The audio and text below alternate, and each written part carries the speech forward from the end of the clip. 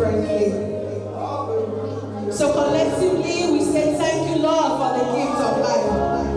But individually, I want you to say, Lord, thank you. It could be your wife, it could be your children. It could be the job, it could be your house. Hallelujah. Yeah, they never shine.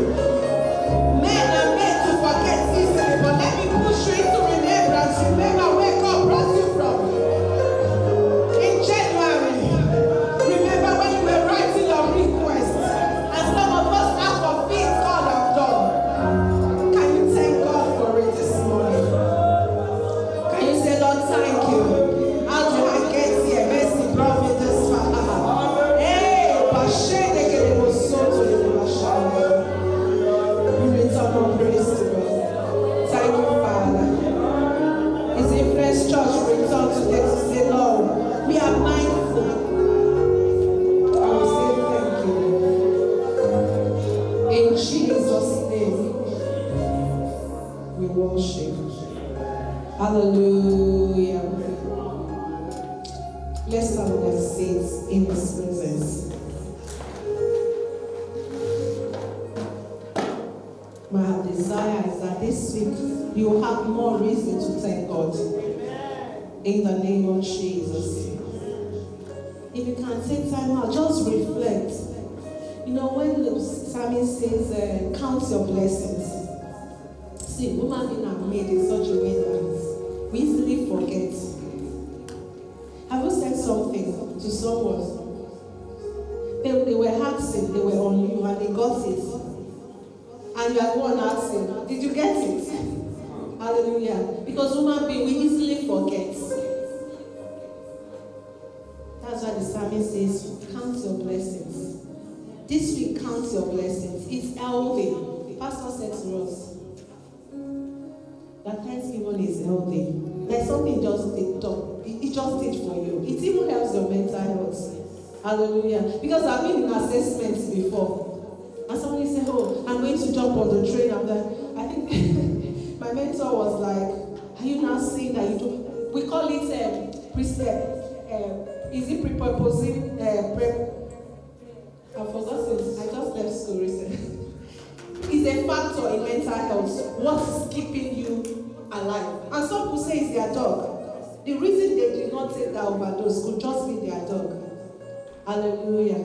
Because they have reflected. I pray this week God will help us that our thanksgiving will be much more. In Jesus' name. On behalf of Pastor, I welcome everyone to His Influence Church online on ground. Thanks for being part of what God is doing right at His Influence Church. I pray God will bless you today in Jesus' name.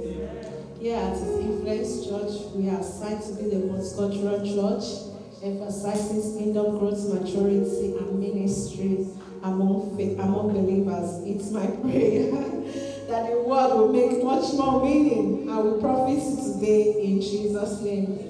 I welcome Mommy to His Influence Church for the first time. God bless you, ma. Good to have you.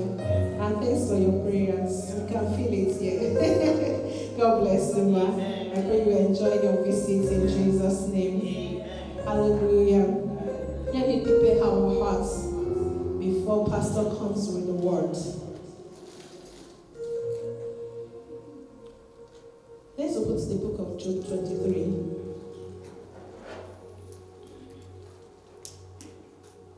Papa, I just saw you this morning and I just see peace around you. and God will give you perfect peace in the name of Jesus. Hallelujah. Job 23:12. I have not departed from the commands of his lips. I have treasured the words of his mouth more than my daily bread. This was Job talking. You know, Job, even if you are not a believer, you are not a church person, you will know Job. Hallelujah. I remember growing up, if my dad is talking, he will be like, what has happened to you? The Job here, you've not even faced half of what Job has. So I grew up hearing about Job. Hallelujah. Even before I start going to proper children church. So Job is a character, a person in the Bible that we know about. So Job was saying here in verse 12 of 23, he said, I have not departed from the commands of his lips.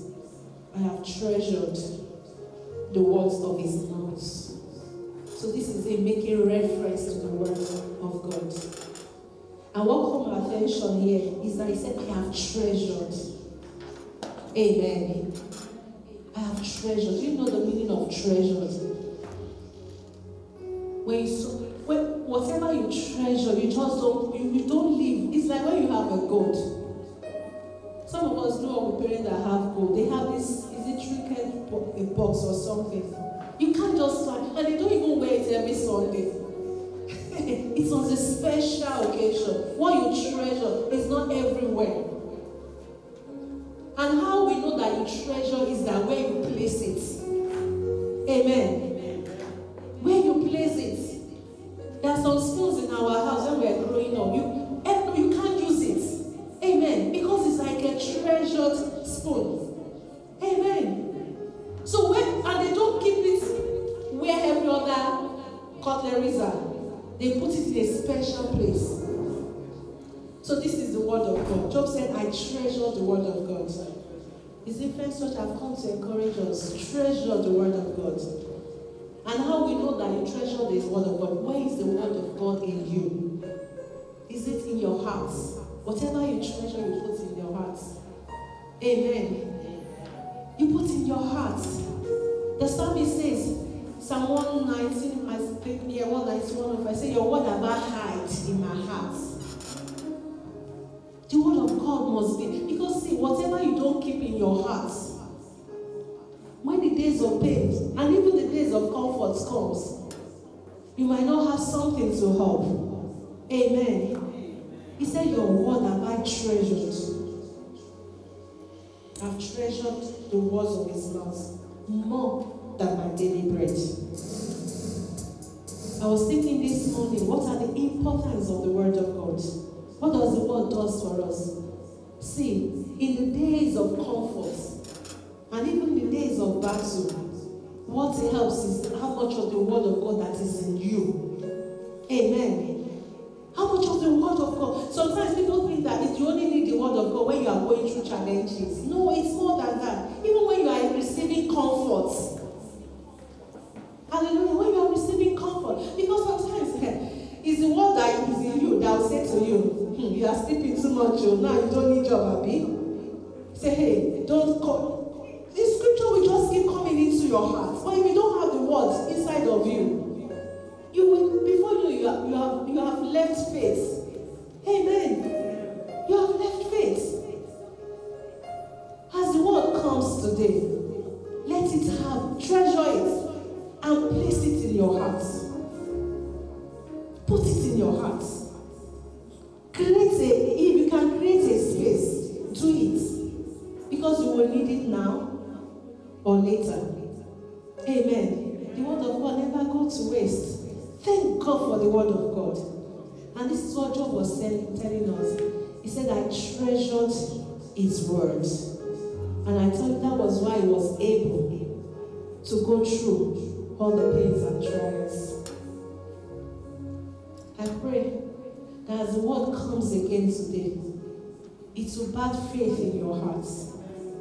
It will make you a better person. I know it's Family Life series, but see, In life, we pick here, we pick there to make us a better person. Sometimes people will ask you, people always say you are special. No, it's what I've heard, it's what I've read, it's who I've listened to that make me who I am today. Amen.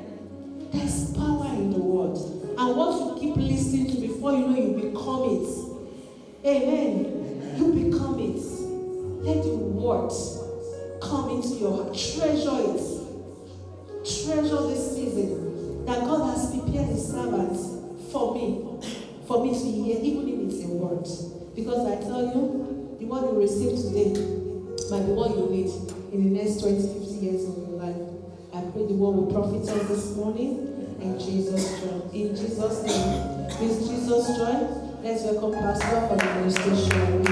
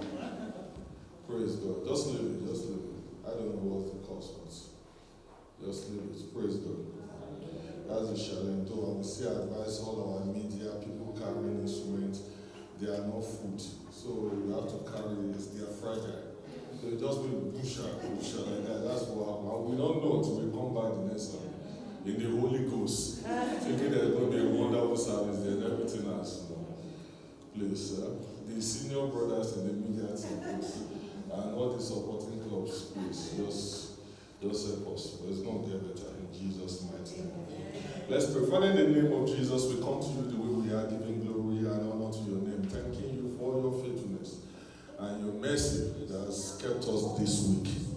We ask in the name of Jesus that you will release your word with such power and simplicity, giving us capacity to receive, to retain, and be able to release in the days to come. Above all, let your name be glorified. In Jesus' mighty name, we pray. Amen. Let me start on this note. Lord, let Jesus have us. Let me start on this note.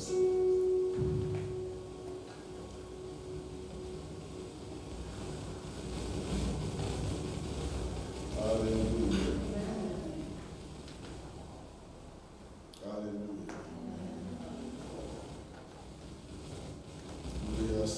sorry.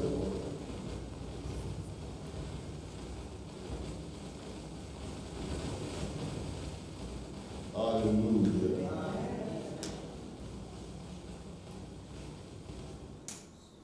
Hallelujah.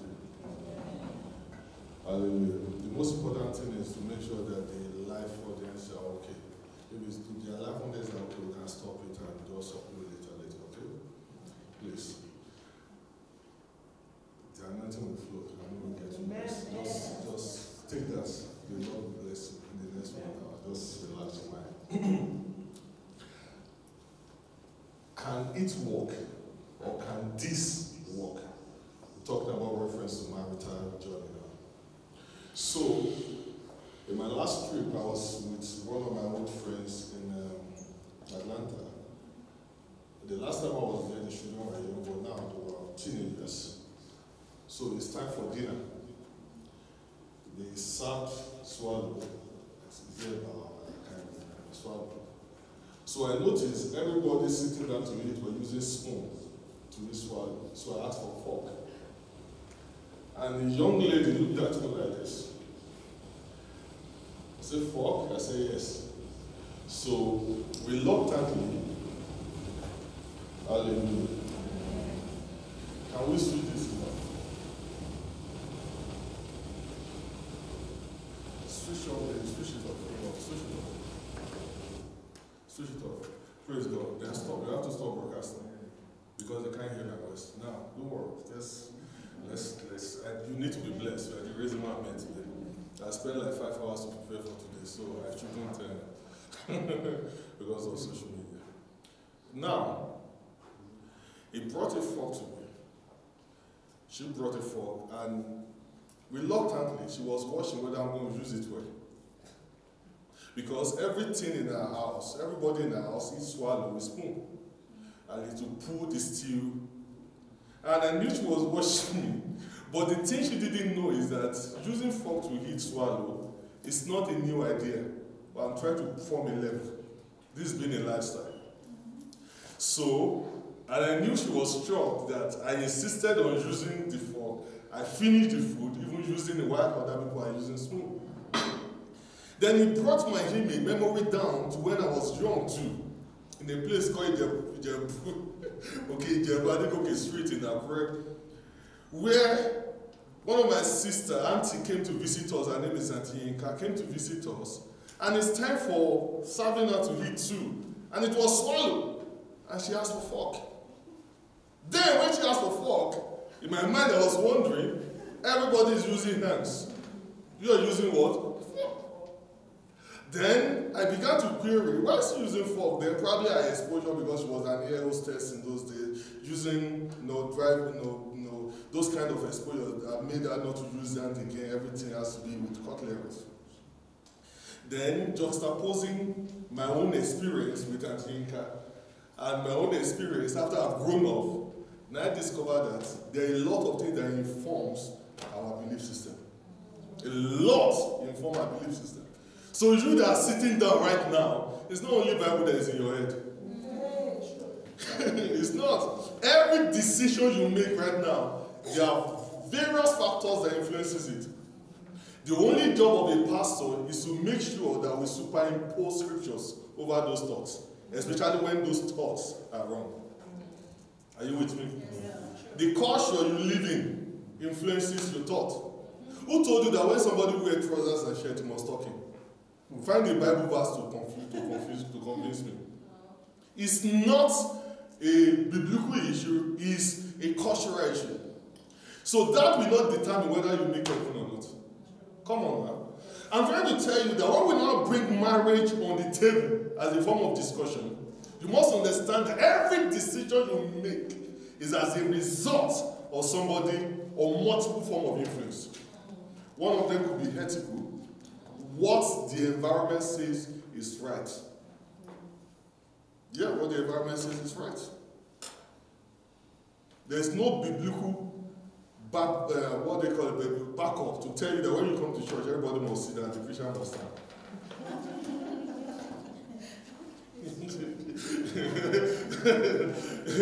So if I tell you that I want to sit down, to preach like Pastor Adeboye. To some of you, we think it's a standard, no, it's not spiritual. You must respect the audience.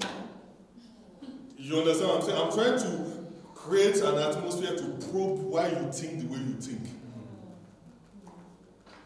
So, ethic will help you. Personal experience. As you have grown in life, like what that young lady saw, everything she saw at home is everybody using spoon to eat swallow. So it has become a personal experience, and through that she can use to judge everybody's experience. So because you are used to it, does not mean you are right. The fact that you are used to it does not mean others are wrong. Because it's a personal experience. Are we still communicating? Cultural experience also affect the way you think. It affects the way you think. Cultural influences is what will make an African artist to be wearing black jacket inside summer. Because you understand what I'm saying? When they created suit, black and grey, is for weather.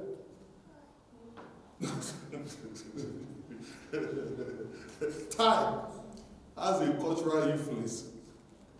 So now if you now import it and make you feel like a big boy, if you're in Africa, then you understand that. And there are places we've been to, our friends have been to in the body of Christ, that if you don't wear suit with tie, you are not a pastor. In fact, some they will not allow you to preach. But yeah, cultural influence. Cultural influence. Yeah. And there's also family background too. The way daddy and mommy have been doing it. It might not be wrong.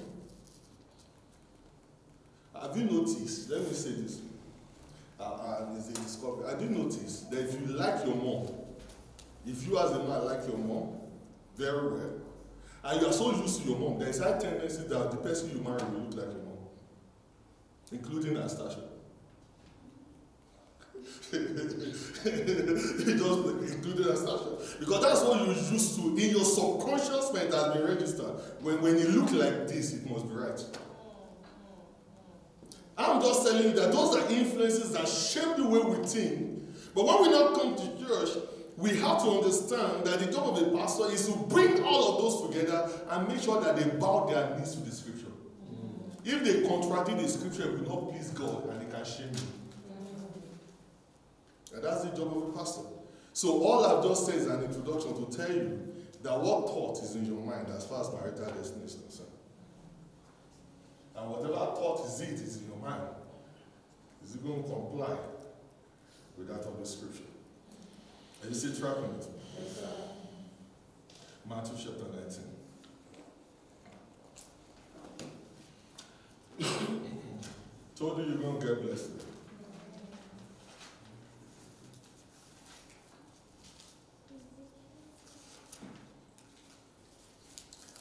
Let me just quickly ask, did you list all those points that I gave you? I just gave you about 6 points now.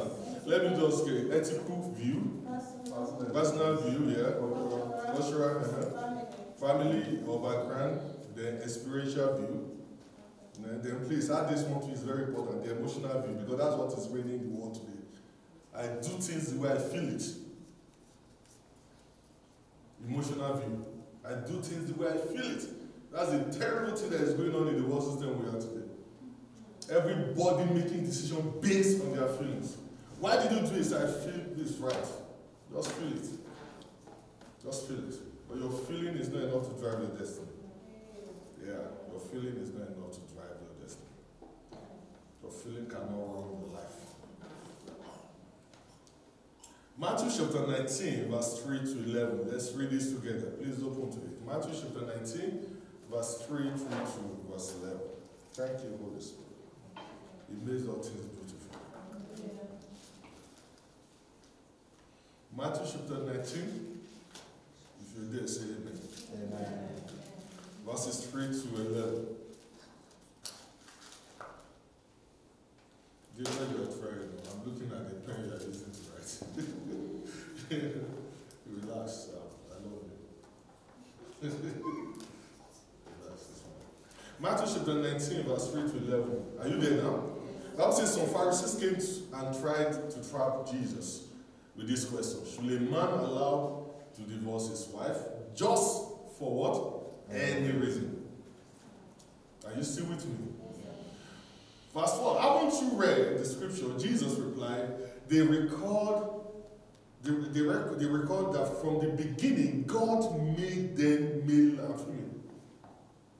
And he said, this explains why a man leaves his father and mother and joins to his wife, and the two are united into one. But since they are no longer two but one, let no one split apart what God has joined together. Then why did Moses say to the Lord that a man could give his wife a written notice of divorce and send her away in the heart? Verse 8, Jesus replied, Moses permitted divorce only as a concession to your hard heart. But it was not what God originally intended. And I tell you, whosoever divorces his wife or marries someone else committed adultery unless his wife has been unfaithful. What about unless your husband has been unfaithful? That's my own contribution. Jesus' disciples said to him, if this is the case, Master, it's better not to marry. Not everyone can accept this, Jesus said. Only those whom God helps. Some are born as Enochs, some have been made Enochs by others, and some choose not to marry for the sake of the kingdom. Let anyone accept this who can. Come on, that's a good word. Jesus just, was not married. Please look up. Jesus wasn't married, so he's doing 3.5 years ministry, and he did not intend to marry. But under normal circumstances, Jesus might have not gotten to a place, probably the synagogue, and he said the title of the message today is how to marry or to keep your wife. But sometimes questions helps him, to enter into a terrain and explore some levels of wisdom that would have helped us. Because if the Pharisees didn't ask him a question like this, Jesus wouldn't have given a reply like that. And I'm telling you, you can read any other verses of the Bible that has to do with marital issue. If you do not confirm it with this Matthew chapter 19, you will lead yourself into error. Are you with me? If you have read with me, the most word that would have come or jump out of the scripture to you would have been the word divorce. But I can tell you, according to these verses that Jesus, gave as responses to these Pharisees, every framework of marital issues is in there. What it means to be single is in there. What it means to be married is in there. What it means to be divorced is in there. What it means to remarry is in there. Even separation is in there. So the question you might want to ask me today, which one should I handle? Praise God. Which one should I handle?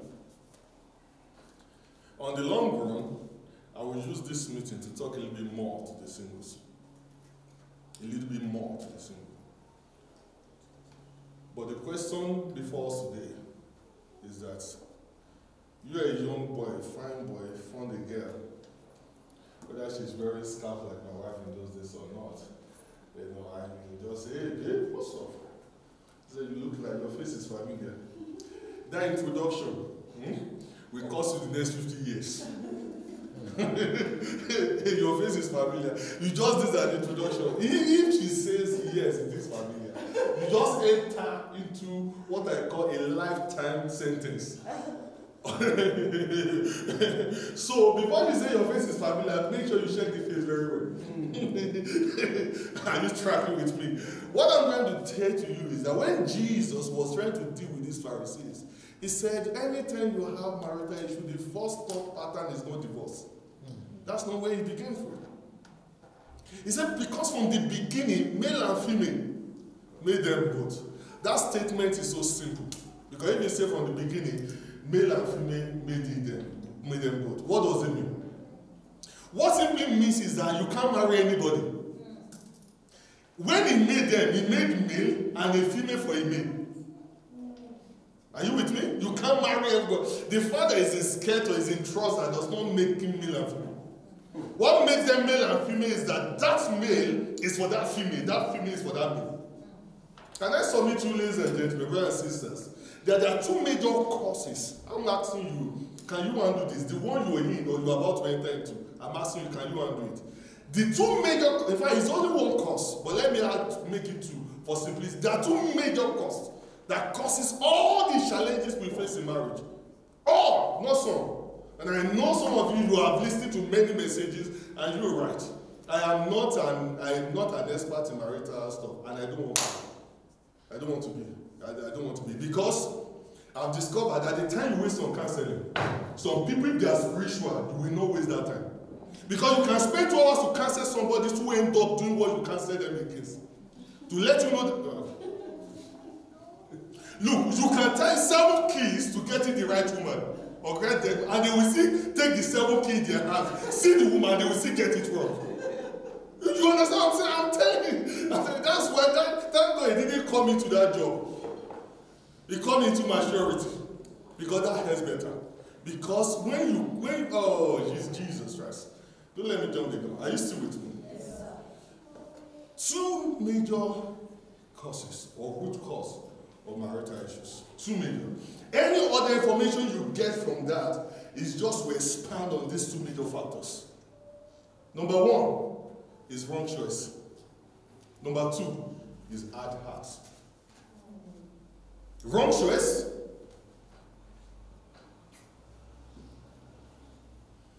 hard heart.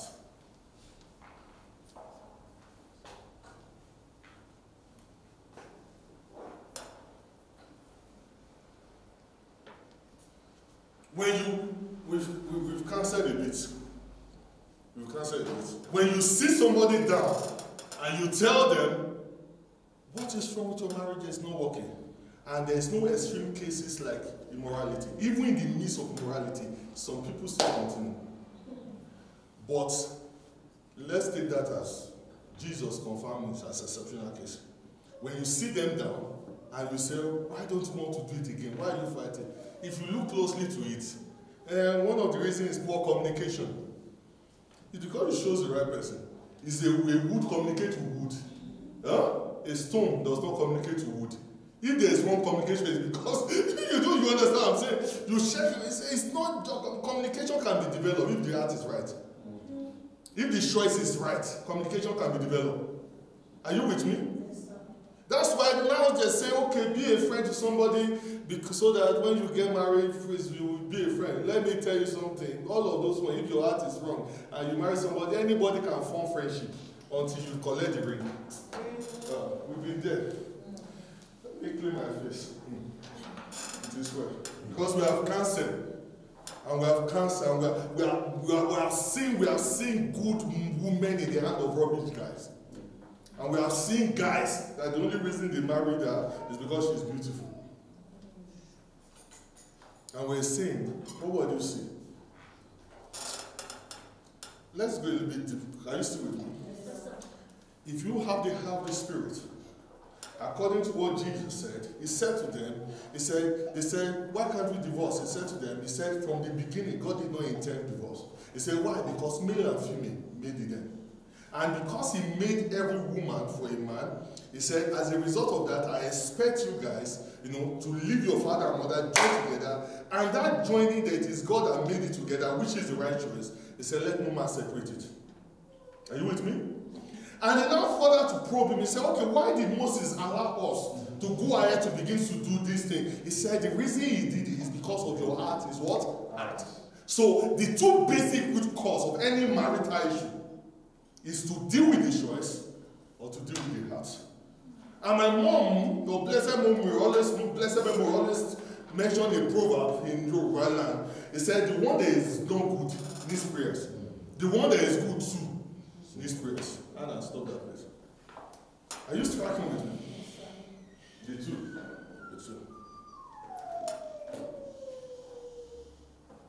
Hallelujah.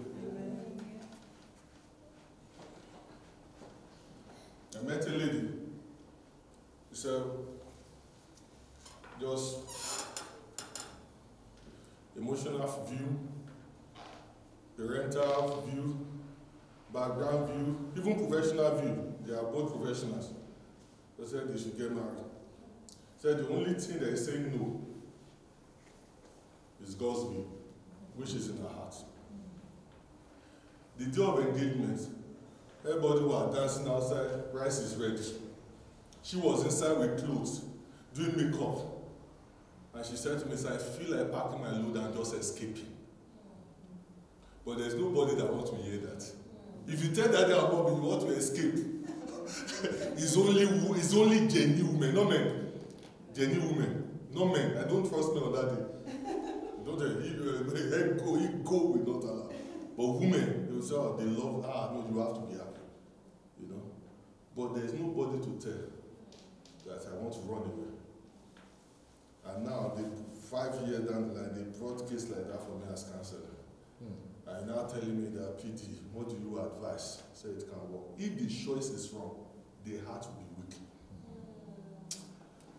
weak. Me, I won't give you this thing according to key point though. I will give you this according to the biblical pattern. If you want this thing to last, get the choice right. If the choice is not right, it will weaken your heart. You know the reason why people find it easy to divorce? It's because the house door is open when they enter. If you choose right, divorce will not be the ultimate. If it ends up being a mistake, the mistake will be visible. But these days now, everybody have many reasons why they want to come into it. Because they know that if we choose wrong, we can come out easily. That's why they want to choose wrong, because we know we can come out easily.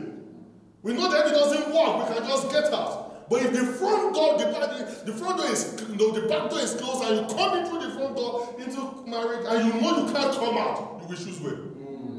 You will choose well. You will choose well. You will choose well. You will choose well. And I plead in the name of Jesus Christ. For some of us that are still singles and trust singles, choose well. Choose well. Because it will help a lot with your heart. Hallelujah. I will pray the same thing for our children. To choose well. In the name of Jesus Christ. Are you still with me? I will come back. So again, let's get a note. 2 major root causes of what? Marital challenges. Number 1 is what? And number 2 is what? Now, let me dwell a little bit on this hard heart. Then I will come back to choice. And you know why I want to leave you with this wrong guy? Because most of us here are married. And if you're married, even including those that just got married, let's go for them. They're looking kinky. You know? There's no marriage without an issue. I traveled 2 years, came back. I didn't know my wife was bought to a little bit of some stuff in the last few months, last phase of placement. I didn't know. So I just came back and I was just thinking, oh Lord, what is next? You know. And just a single discussion, and boom, this argument. It took time for me to know that it wasn't that argument that the issue of that day that caused the argument. It was 3-4 months ago, this thing. But let me tell you, this one we are smiling today. If the heart is not right, it's another thing you'll be hearing. Are you with me? Another thing. And it happened on your wedding day. And you know I still preach well. Yeah? Yeah, to let you know, the anointing to manage pulpit is different from how to manage the house. The one for the pulpit is the gift of the Spirit. The one for the house is the heart. They are two different things. I still preach well powerfully. You didn't even know whether I prayed that day or not. Are you with me? Heart. You know what it means to have a hard heart? It's like an engine without oil. No lubrication. As in the heart, there is dry. Let me give you the Greek word so that you can know that I did my research. To pronounce the Greek word is even difficult to show you there is hard. That hard means skerocardio. Which means it's hard because it's dry. It means to lack moisture or lubricant, which lacks the oil of the Holy Spirit. Hence implies rebellion. Something refusing to be receptive to the inworking of it. Terrible thing to have a hard heart. To have a hard heart.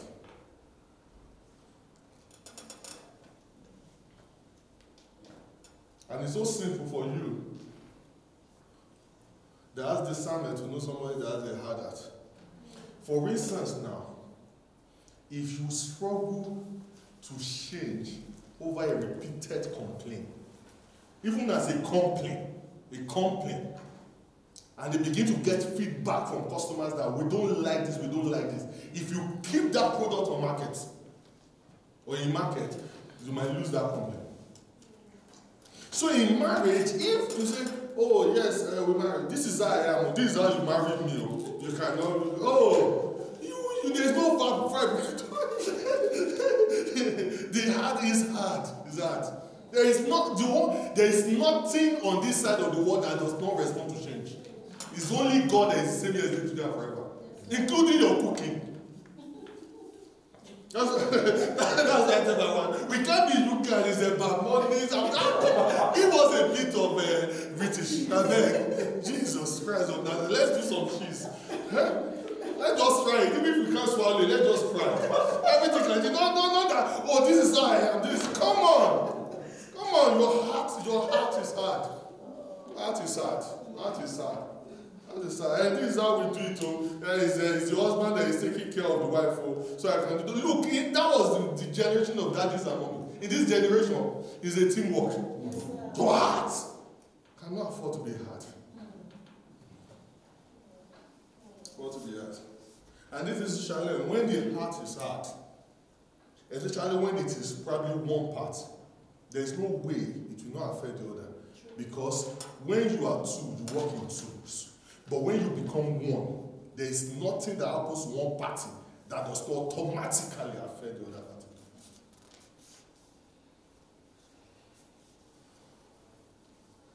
One of the things that scares me, are you still with me? Yes. One of the things that scares me most when it comes to this hard heart is when you find a party in marriage who have entered into a zone of sin without a desire for repentance and change. You flee. In that's why Jesus put a clause. And let me say to this one, because put a clause, and they said you can leave a father and mother, especially when a case where the woman commits immorality or adultery, because most of the other things is so easy to let go. But for a woman or a marriage to go and eat outside the same food you are cooking at home is a sign that of selfishness and greediness, and it's so difficult to get healed from it. And Jesus said, I give that exception.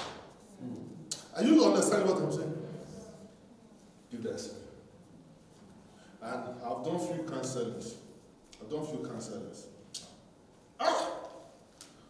It's so difficult to let people go, or to let people stay when the issue of morality enters into it. Why are you not smiling? Because I mentioned we got to be careful. Oh, Jesus help your church. Jesus help your church. The work of the pastor is tough, man. It's tough. So, I might go later in the course of the series to talk to us more in depth about this heart and how to keep our heart pure before God. Okay? Come on now, okay? Yes, sir. Let me give you this scripture, Proverbs 4:23. You know it very, very well. Proverbs 4:23. Guide your heart with all diligence, for out of it what flows. Let me read it to you in New Living Translation. It said, "Guide your heart above all else, for it determines the course of your life." Guide it above all else. Another version says, this is good news translation. I love it. It said, "Be careful how you think. Your life is shaped by your thoughts." Wow. Are you with me? Wow. Be careful how you think. Your life is shaped by your thoughts.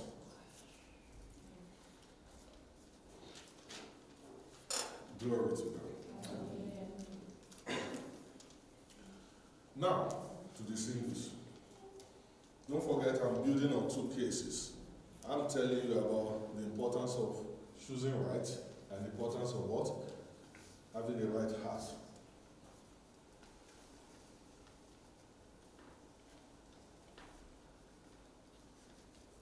One of the questions that is so common in the body of Christ Which if I ask you any person who ask me, they will ask, they said, is it that when it comes to marriage, is it, how do they put it now? Do you have a specific brother you must marry?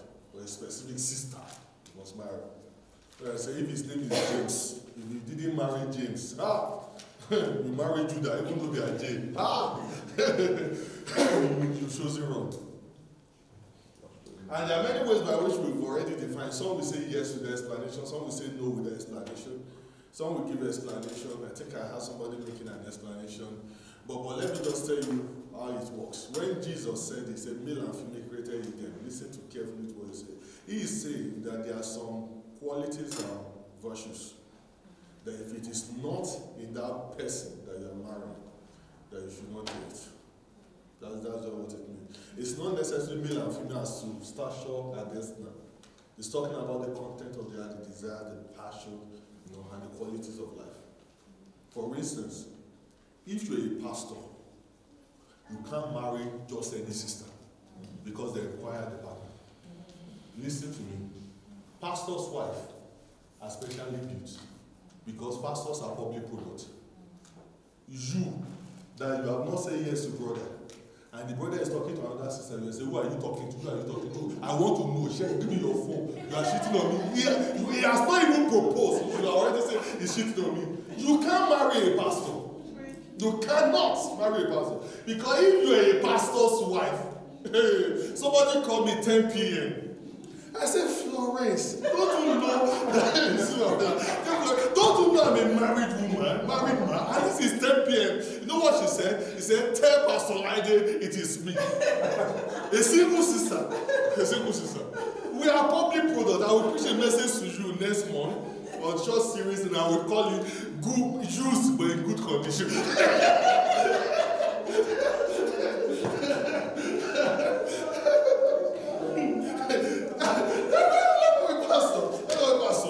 And we have seen many ministry actually. Listen. Let me just say to you. Listen, look, don't underestimate this guy before you. I am, with all sense of sincerity, I'm exposed.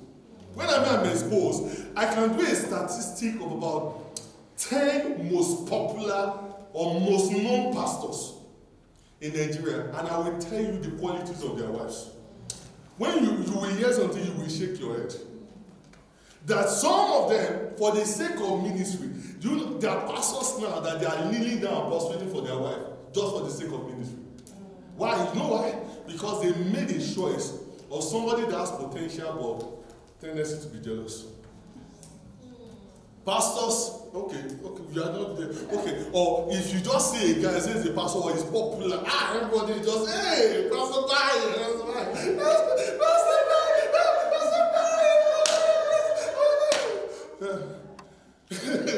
You are married. The first thing is that you must know that every woman has intuition. Even if you are using Greek word to communicate, they will discern. Number two, once you get married, you are loyal to your person, to your partner. So if what am I looking at? When you're married, you must know that you enter into a zone in which you are loyal to your partners, number one.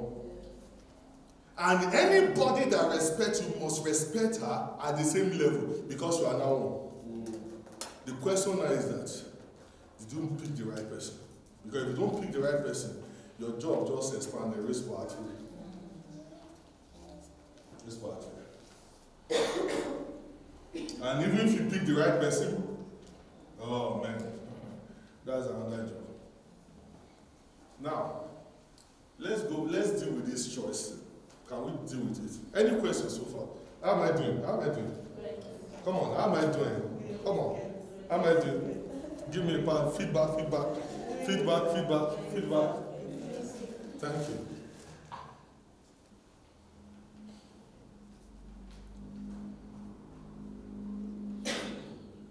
To get a spouse is difficult in these days because of family population and character development now. But I must tell you, to keep a spouse is more difficult. More difficult. I'm telling you, more difficult. More difficult. How do you get a spouse. Single, waking up in the morning, it's time to get married, the brothers are not coming, the sisters are not coming. You can follow different paths. You can go to pub, club. It's a different way. I give it the option. You go to African party that want to do till midnight, even if you can come to church or whatever, but the truth of the matter is that where you go is not the most important thing. It's who you meet. Are you with me? And ability to recognize who you meet. It's just that when you go, attract the person that comes in. Are you with me? The fact that you meet somebody in the shopping mall, does not mean that they are a bad person because there are different things they are selling there. Are you with me? So where you meet is important, but that's not the most important to me. What's most important to me is ability to recognize who you want. But most people, they understand how to address package, less understanding of the content. And as a result of that, they get the package, but they're suffering with the content. Pastoring for years, or not even pastoring, having personal counseling with people, male and female alike, over a few years, I can tell you 2 basic ways as a kingdom person to get the best leader to get one. My name is Dipo Apanisile. I can prove this one. I can prove this one. I can prove this one. Go and study the book of Ruth and follow our pattern. 2 things you must. Singles. We don't have enough here. Okay, let me just face this side.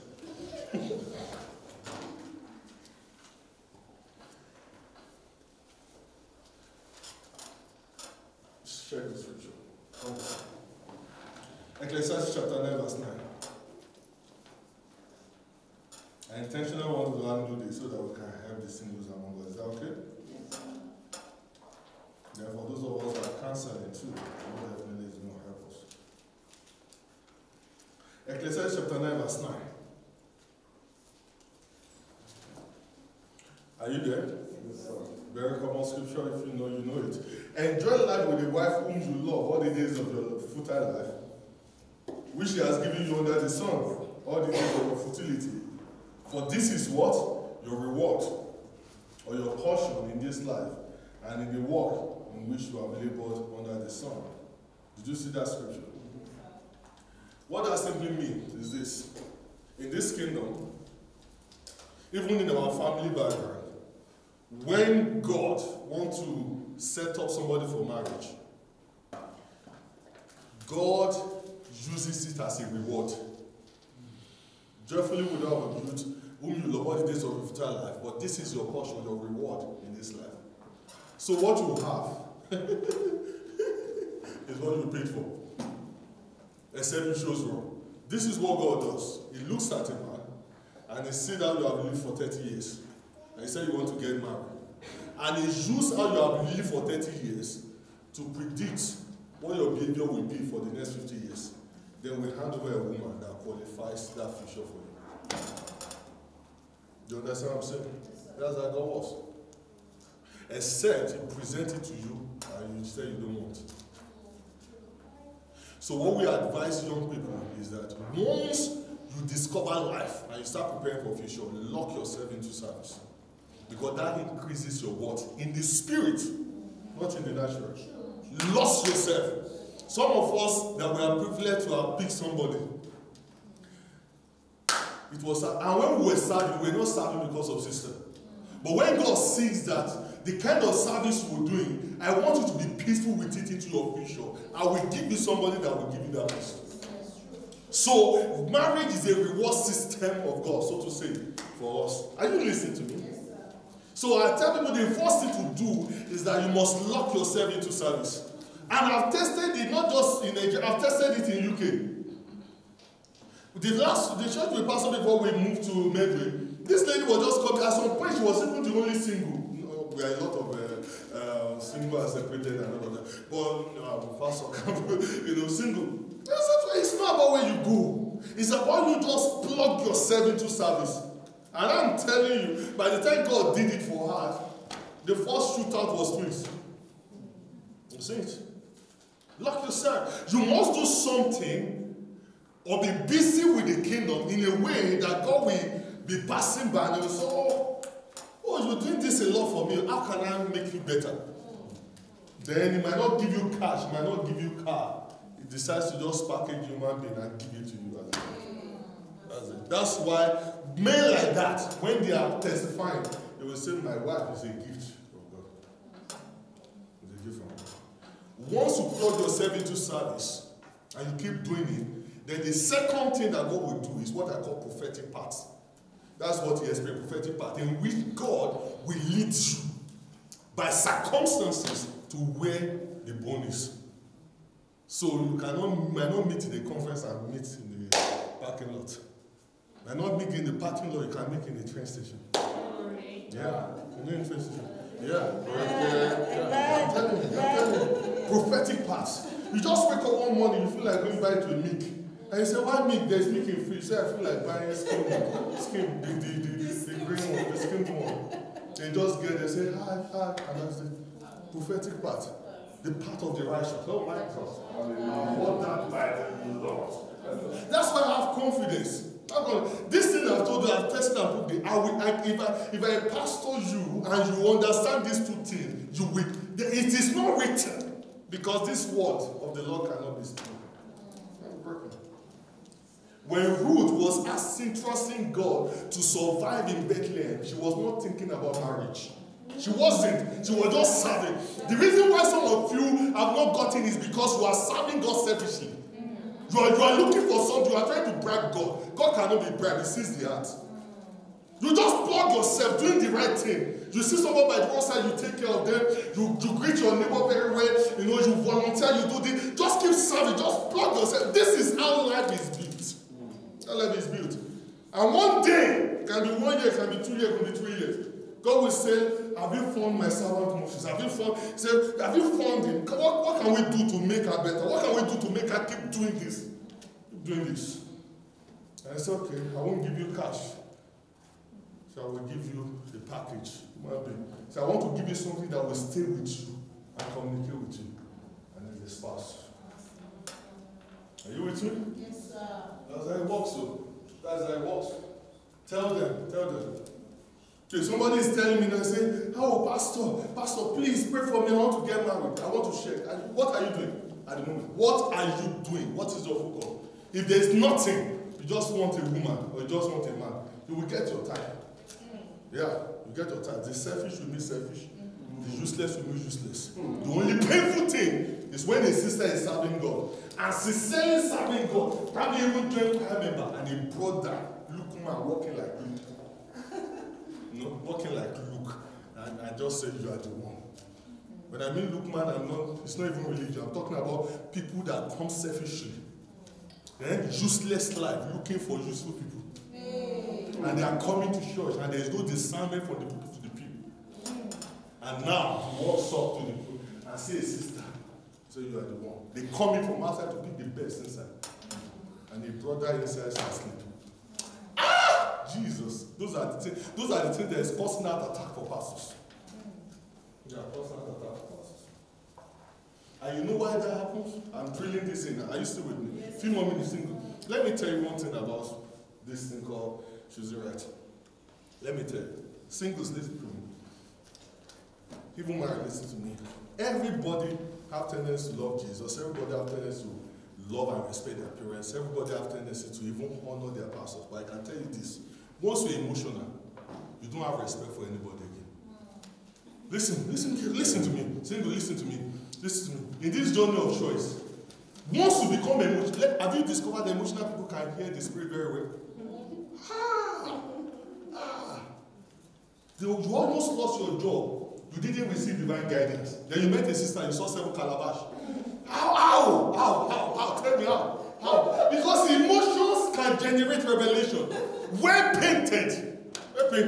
So I slept, I saw her handkerchief was on my head. As I woke up, it turned to a scarf. So it was fake. So once you're telling me that you're in love, you are not asking for counseling again. You are asking for permission. I'm telling you, I know. Once you are emotional, When you're emotional, we can't. And you know the challenge we are facing now as a pastor, we're becoming more mature. Because before, when you are wrong, we tell you you're wrong. But now, we are married people that are wrong and we don't have issues. But you will not know. Yes, that's what we're doing now. That's what we're doing now. What we're doing now. We'll just be sending lubricant to your house from a distance after you are married. Yeah. Because you know, as a Christian argument, say something. He told me. He said somebody came to him and said, this is person of mine. And he said he knows under God that it was the wrong one. Then the next thing is that under God, he said, "Thus said the Lord, this is a wrong connection." You know what they said to him next? He said, "We just want to inform you that this is the date we're going to get married." So if you put somebody at that level, it's passing. Who are you?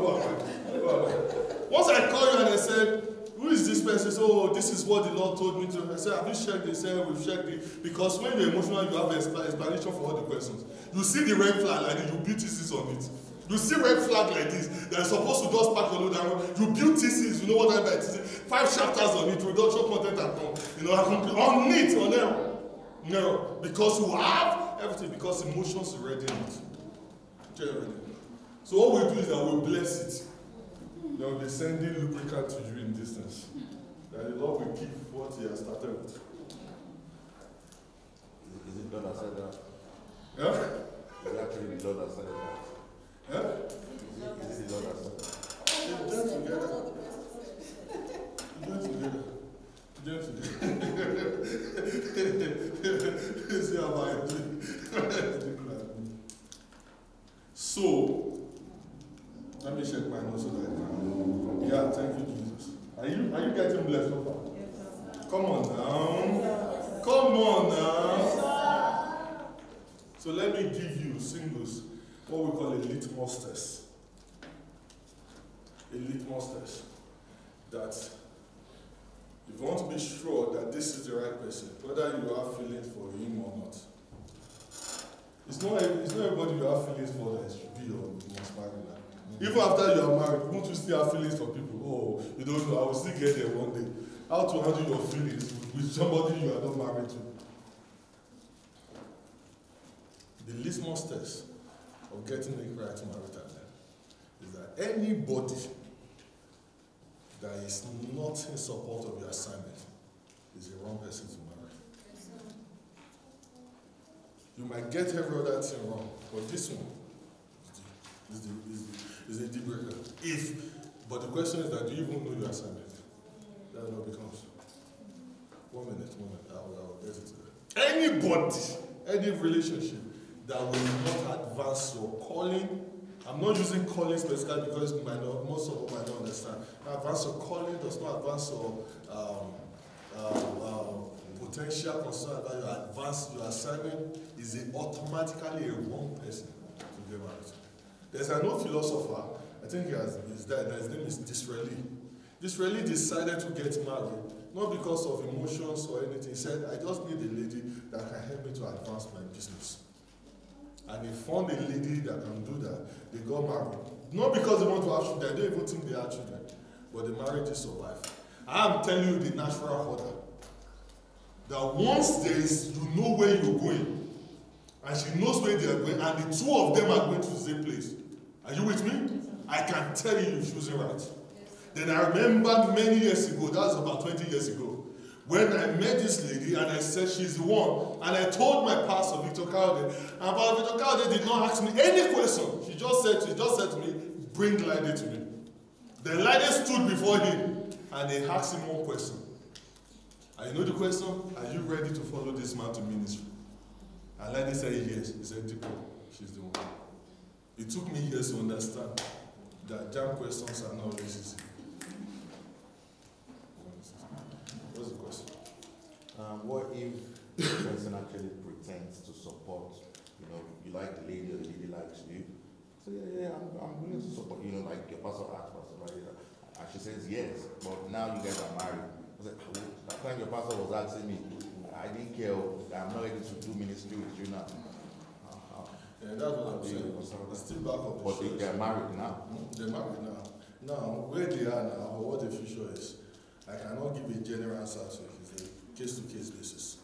But where you miss it, you see the power of one choice. And that leads me to the next question that I want to give to singles, which is always my formula. That anytime you want to make the right choice, you do not leave it to the choice of one, including you. You are not strong enough to choose it right when it comes to maritalism alone. You know why? Because the world we live is a wicked world. In the days of mommy, in those days, our parents, you know, even unbeliever, crooked unbeliever, they still marry and marry right. And they still stay there. But these days, the older the world is, the more wicked it is. It's getting terrible now. As in terrible now, that if the sermon, you know, that's what I'm praying for this year. If the sermon is not sharpened, that's why I said, Lookman will just turn to Luke. Then when you finish marriage, say, if you say I'm Lookman, and I want to marry you, if you can convince me, why not?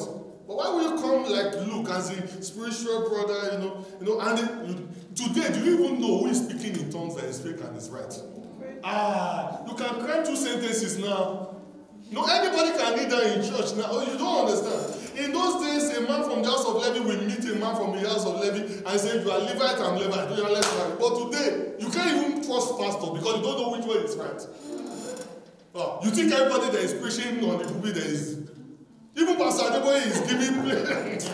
Even Pastor that even say it probably is fake. He has to put, come on. Even if you meet a fake pastor, how will you know? Because some of people will think I'm fake. No, not you. I will give you a message next month. About these challenges that pastors are facing these days. Well, how do you know he's a fake pastor? Ability to preach is not what makes you a pastor. Yes, sir. The difference between anointing and public speaking is thin line. Yes, sir. True. We are life changers. That's what we do. So if you come to me and I preach to you with an open hand, and it does not shift you, and you don't know I'm monitoring you.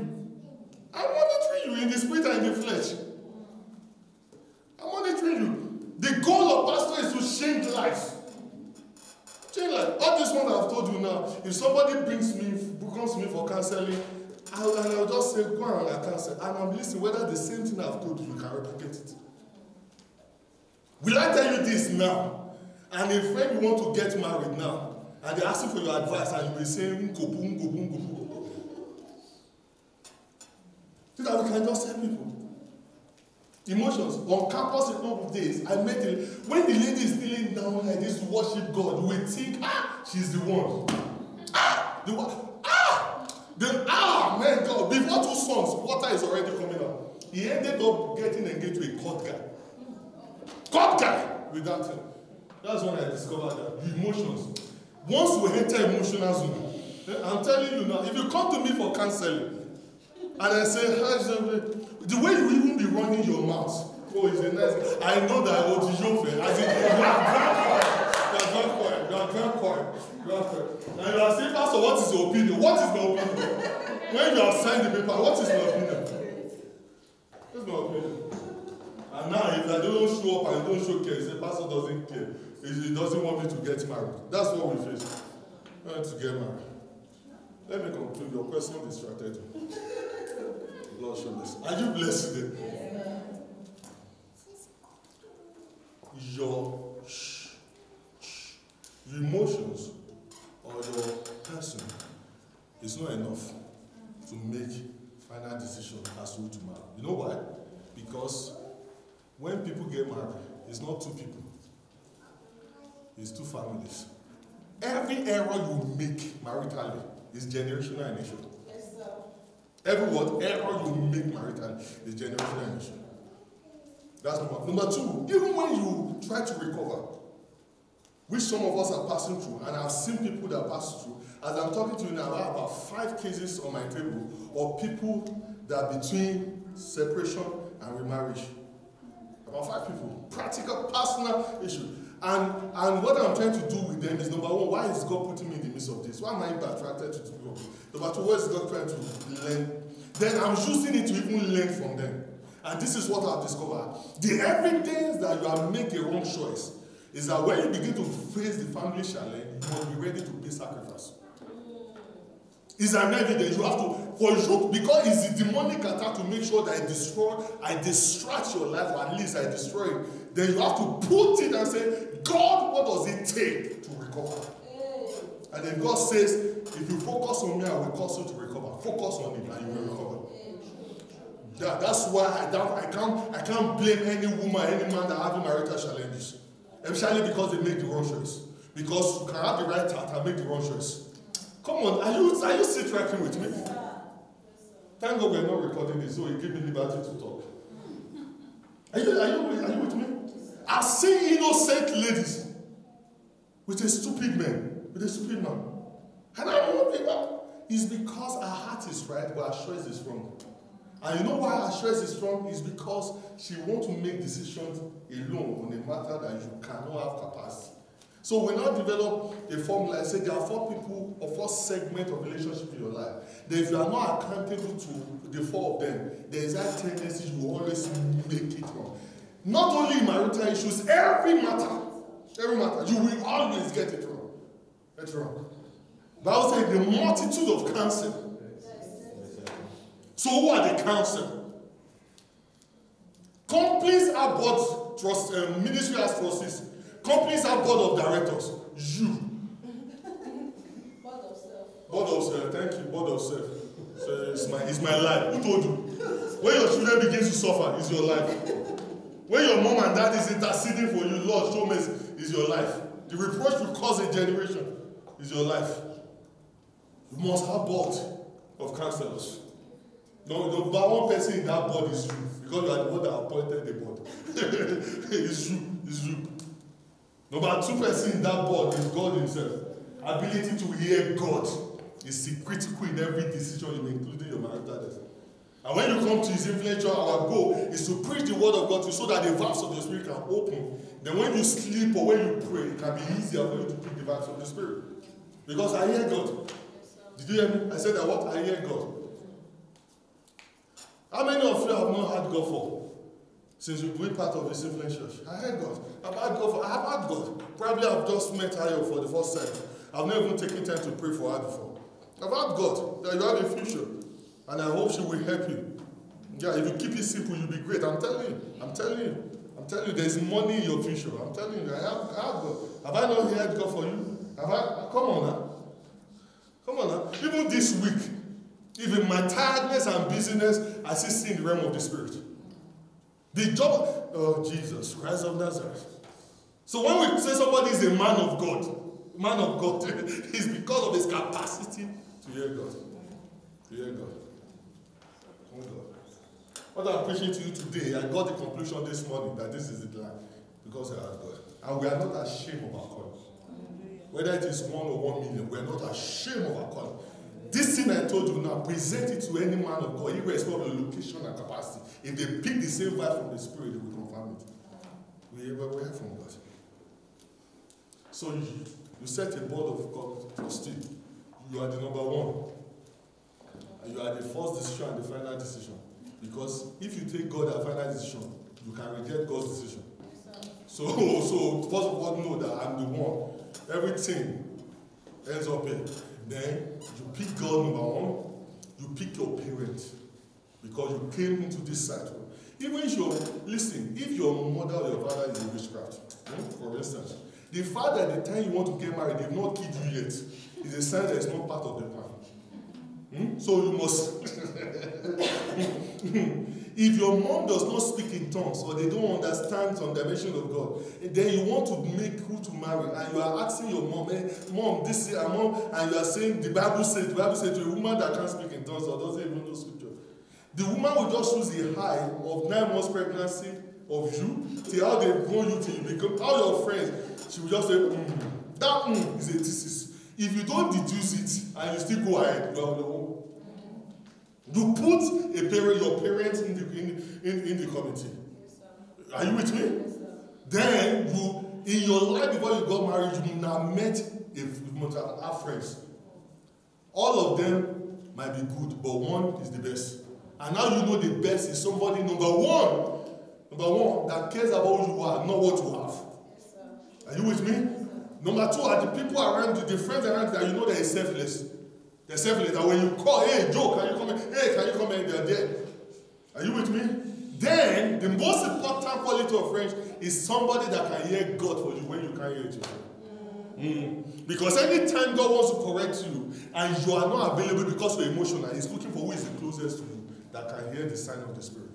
So that kind of person, you put them in the committee.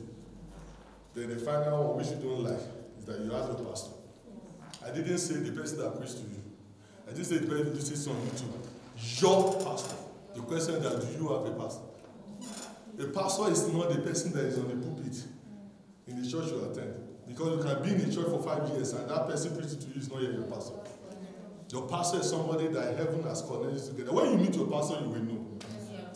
You will know. Won't you know? Well, pastor, you will know. You will know. I know my pastors.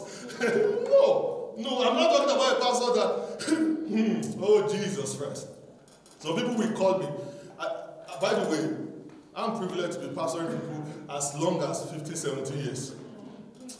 That's one of the greatest blessings of God over my life. That you see how people connected to my Lord by the help of the Spirit for that number of years. In which when we pick phone and we talk, you will know that this is spirit connection. This is spirit connection.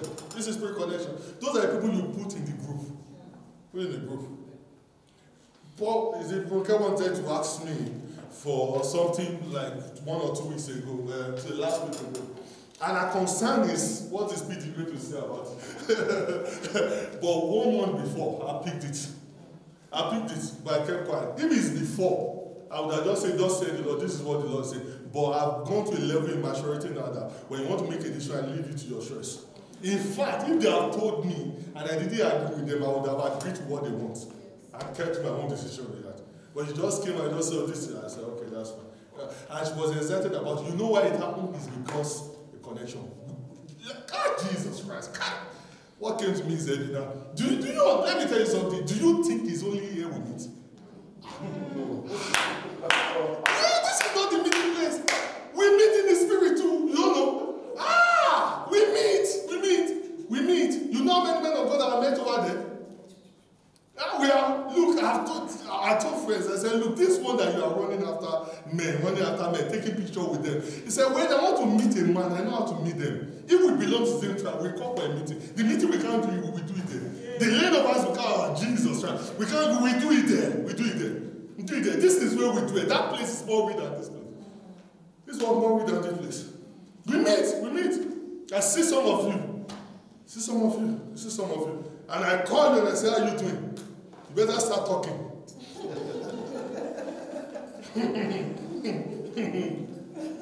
Some are even so quick now. When I say, oh, I'm just thinking about you, they just say, what is the law saying? They understand the signature. The daughter of mine was in a relationship for 9 years, as I conclude. 9 years. And for 9 years, I told her that's not the right guy. So how do you expect us to feel as a pastor? That somebody is in a relationship for 9 years, and I said, this is not the person. And for 9 years, the brother will not put a ring on it. And the day, you don't know what we're facing, and the day the brother will want to dare to do something further about it, he decided to go and marry them behind. Collect the certificate for the purpose of traveling out. And I said, will you travel out to follow this guy? When he has not paid his dues? The fact that we're a Christian or pastor does not mean you should know honor the parents. So for the book, I said, behind you, I said, can't walk. They can't walk. So I said to her, I said, now, after 9 years, in the name of Jesus, I cancel, break this relationship. And it broke. And the pain that is going to recover after 9 years of devotion, emotional devotion to one relationship. 9 years. It's got nothing to do with this lady I'm talking about. She's so gifted. She can do business. She can do it. She can cook well. She can play sax. She's a lawyer at master's level. Yet, emotionally bankrupt with decision. So you can talk and do like this. You can do like this. Once we enter the emotional zone without any committee of counsel, you will still enter into the same ship. So last week Monday, as I woke up and I wanted to have an appointment, I just had a strong feeling in my heart to cancel the appointment, to call people. So I canceled the appointment in pain, and the first person I will call is this lady. Hey, how you doing? And she's at work. She created time to talk with her. That was the first time the Holy Ghost just inspired that conversation, and there was a download from heaven about the picture of the man who's no man. And I said, don't do that to people, to give you prophetic word. Even what I see, I will not tell you, because this is a journey of faith. I advise, I don't command when it comes to hospital like this. I'm not going to live with you when you get married. Will I? But by the help of the Spirit that day, Monday, I can't forget, there was a download while we were talking by the Spirit on the phone. And I said, this is the nation. That is the nation of the man that God is bringing your way. And when he comes, 3 things he will see. 1, 2, 3. And she confirmed that she has written that thing about 3, 4 months ago. I said, go and fast and pray, because the guy's coming. If the guy comes, when I see him, I will recognize him. Because I've seen him in spirit. And I can go and say that wedding, I have to be part of it. You understand what I'm saying? Because I'm just trying to tell you that even when you have missed it, when you are missing, the people, then your committee of counsel are the people that will stick with you. Yes, sir. True. To bring you out of darkness. How many of you finally have had a woman called Ketukuma before? Yes. Anointing of Ketukuma. I don't think there's a replica for it. The only person in the body of Grand Rabbit that picked something close to it was Benin.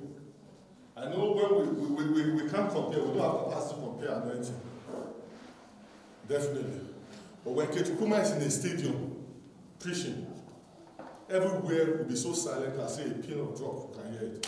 That anointing was strong. As in strong. The woman that will be in God's prayer for 2 weeks, 3 weeks, without seeing anybody in fasting and prayer. That when she wants to get into the stage, she will sneak in, even through the kitchen, and everybody will fall down. The power of God was strong in her life. She still married the wrong person. She still married what? The wrong person. In fact, on the wedding day, she wanted to exchange the vow. The Spirit of the Lord came upon her and said, this no. She collapsed there. They resuscitated her and poured on her. She still collected the ring. Yeah, with all those anointings. And the only thing that rescued her, is that the closest friends of her life, who don't care how much anointing she has, that can tell her you are wrong, are the people that stood and said, look, you can make this decision, but we will not support it. And on that day, when she was collecting it, she looked around. She did not find them. Because they came to the city, but they didn't join the wedding. So when she collected the ring, he told the husband, he said, I will not follow you to the hotel. I'm going to go and meet her friend. And that's how that marriage was cancelled. Because they just discovered that that same man has a wife and 2 children somewhere else. Let's rest our feet. And this walk, it will walk. It will walk. What? I preached too long today. This is almost more. Jesus Christ of Nazareth. Father, in the name of Jesus Christ, thank you for your mercy and your grace today. Thank you, Jesus. We thank you because you're going to keep us and you're going to guide us. Thank you because you're going to straighten us. I pray in the name of Jesus Christ that everyone will get it right. Amen. It will work. Our families will work. Amen. Our families will work. In the name of Jesus Christ. Thank you, precious Father. Everyone that is struggling by virtue of any form of issues in your life, I bring divine guidance and help. The Lord will strengthen and uphold you. You will do well, you will do better. Amen. In the name of Jesus Christ. Every family in this influential, the Lord will keep us and protect us and bless every single and heal us of every pain in the name of Jesus Christ. Thank you, most precious Father. We give you praise and honor. In Jesus' mighty name we pray. I'm very, very sorry. I preached only for 1 hour. I'm so surprised that this went so, wow, amazing. It's almost 1. Praise God. Let's take our offering and let's close the service.